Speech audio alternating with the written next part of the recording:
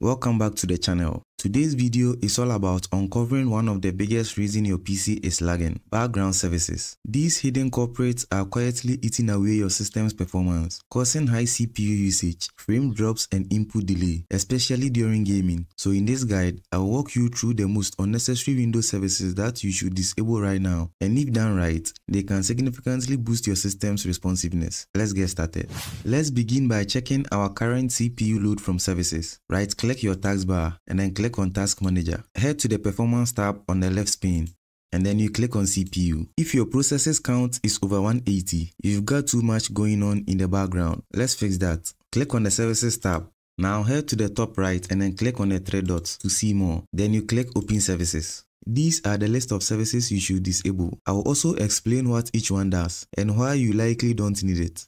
The first one is Adobe Update Services. If you have it in your services, make sure to disable it. This updates Adobe software in the background and is not really needed unless you use Adobe daily. Next is All Join Router Service, which is rarely used and it supports old LOT devices. It's safe to disable, but I don't really have it here. Next is Auto Time Zone Updater. This updates your time zone automatically, not essential for most, and is safe to disable. To disable, just double click on the service and then under Startup Type, click on it from the drop down and then set to disabled. Click on Apply, then OK. Next is Assigned Access Manager Service. This manages restricted user access, which is irrelevant for gaming PCs. Right click on it or double click on it to open it. Under Startup Type, you set it to disabled and then Apply, then OK. Next is Connected User Experiences and Telemetry. This sends usage data to Microsoft. Major performance hog. Disable this one as well. Then we have Diagnostic Execution Service. Disable this one as well. Then Diagnostic Service Host. And the last,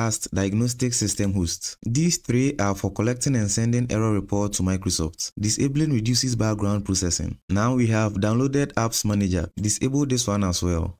This is only needed if you use Windows Maps. It's safe to disable for most users. Next is Geolocation Services. Disable this service. This tracks your device location. No need unless location is critical to your apps. Then we have Microsoft Edge Update Service.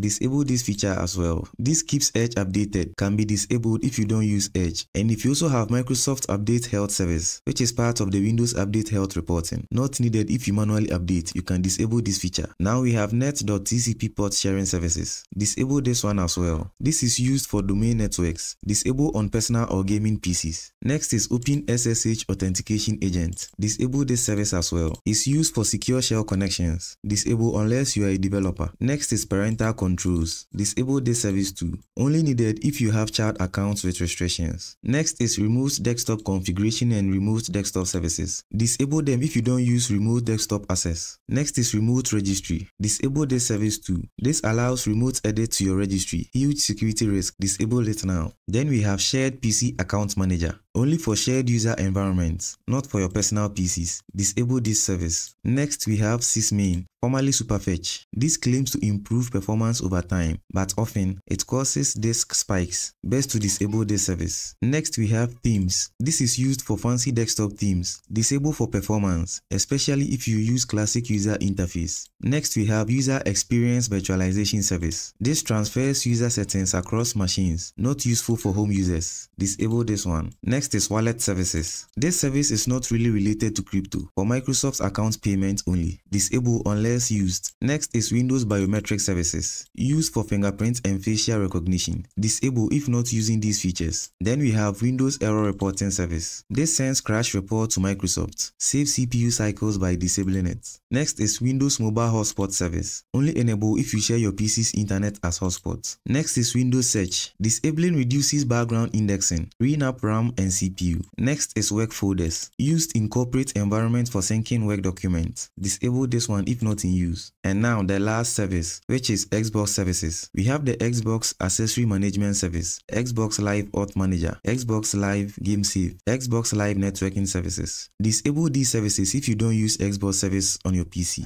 Let's go deeper. Some services can be easily disabled from the GUI. So here is what to do. Click on the Windows search, type CMD, then you run as administrator. Click yes. Copy and paste the following commands one at a time. I'll leave them in the description. The first one being SE configuration DiagTrack start. You just copy the command and then you paste, and you get a message saying success. Do same for the rest.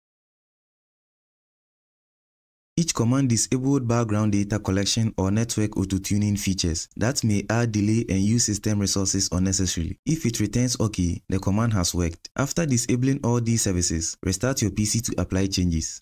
Once rebooted, check your task manager. Check your task manager by right-clicking on the taskbar, then task manager. Then you click on performance and CPU. If you did everything right, your running processes should be significantly lower, ideally around 100 to 120, depending on your setup. That's it. You've now disabled over 35 to 40 unnecessary services, reduced CPU strain, improved background efficiency, and likely unlock a few extra FPS in your favorite games. Drop a comment below and let me know if you noticed a difference. And don't forget to smash that like button. Subscribe if you haven't, and I will see you in the next one.